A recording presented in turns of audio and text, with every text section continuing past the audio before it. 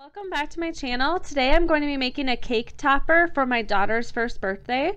So I'm going to go to text and I am going to type in 1. And the font that I'm going to be using is, I think, Candle Mustard. Okay, and then I'm going to make this bigger and I am going to ungroup these letters and I'm going to connect them together. With the cake toppers, you want everything to be connected.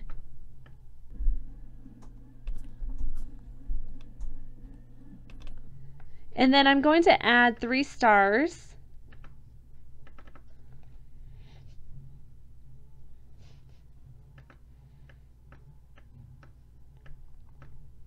And then I'm just going to make a design with these 3 stars.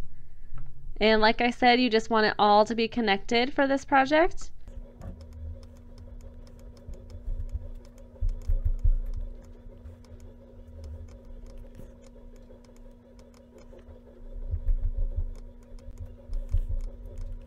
The next thing I'm going to do is select everything and I am going to hit weld. This makes this all one image and you want to wait until your project is completely done before you hit weld, because once you weld it, it's hard to undo it. You could go to undo right here and switch it back, but if you hit save and go back into the project, I don't believe that there's a way to go back after it's been welded. So you want to make sure that you love your design and that you are done with it before you hit weld.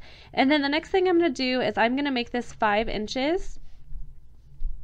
And then I'm going to duplicate this twice. And I am going to be using gold glitter cardstock for my image. So I want one of these to be the front, one of these to be the back, and then I want the other one just to be just plain cardstock that will be in the center that you won't even see, and it just makes it a little it just makes it sturdy. So this one's going to be on the back. So I'm going to go to flip and flip horizontal. Okay, and then also to better visualize this, I'm going to change this to a gold color, and well, it's actually more orange, but I'll change these to the gold color, and it will bring both of these on one mat. So these will both be the gold glitter cardstock, and then this one I'm using pink, just plain cardstock. So I'm going to switch that to pink, and then the next thing that we're going to click on is make it. And then I'll click continue, and it looks like it's going to start off with the cardstock. And for some reason, when I've been cutting on this cardstock, it does not cut clear lines. So I am actually using the poster board setting for this. So I am going to switch my dial to poster board plus, and that seems to be cutting it so much better. So I am going to be using that. And then for this one, I'll be using the glitter cardstock option.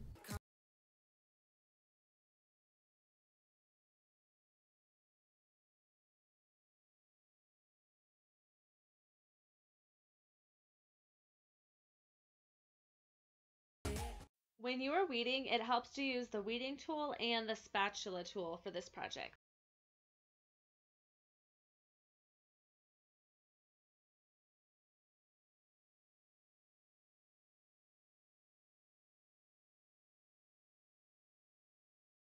I changed my dial to custom.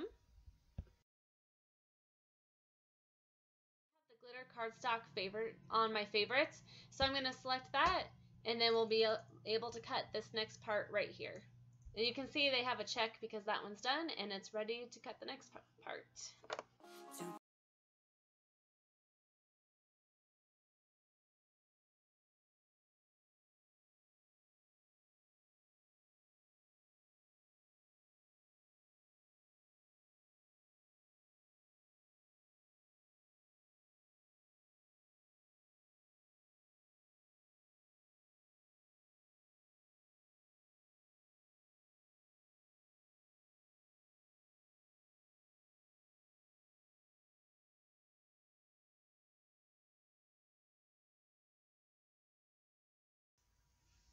This glitter cardstock can be a little difficult to weed, and I ended up cutting off one of the stars, which was not that big of a deal because I can just glue it back onto the cardstock.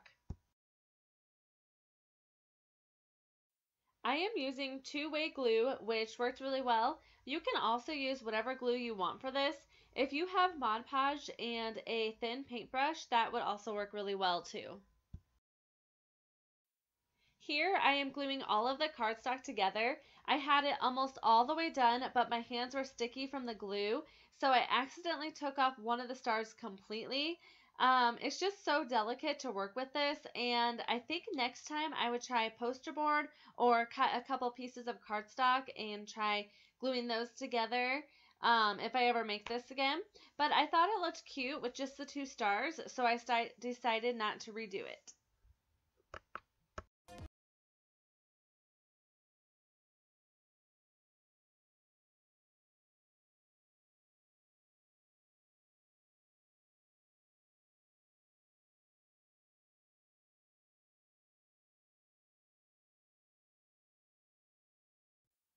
I use two skewers that I cut in half, and I used my glue gun to attach these, which worked really well.